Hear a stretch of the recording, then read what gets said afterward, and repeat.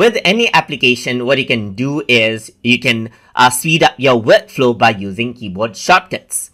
So to know what keyboard shortcuts are there for Google Keep, what you can simply do is click on the settings gear icon right here, and then you can see that keyboard shortcuts is an option right here.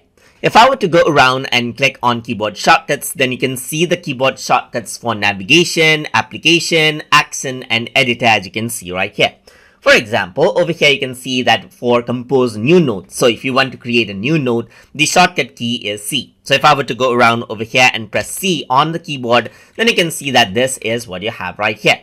Similarly, if I were to go around onto the keyboard shortcuts, then you can go around and search for notes by pressing the slash key, that is the backslash key right here. And there you go, you have access to the search bar.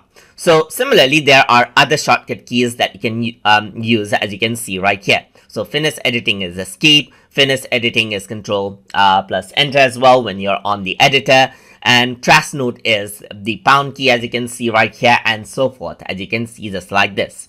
So that is how you can go around and utilize the keyboard shortcuts in Google Keep to speed up your workflow in managing notes. So hope you guys learned something as always.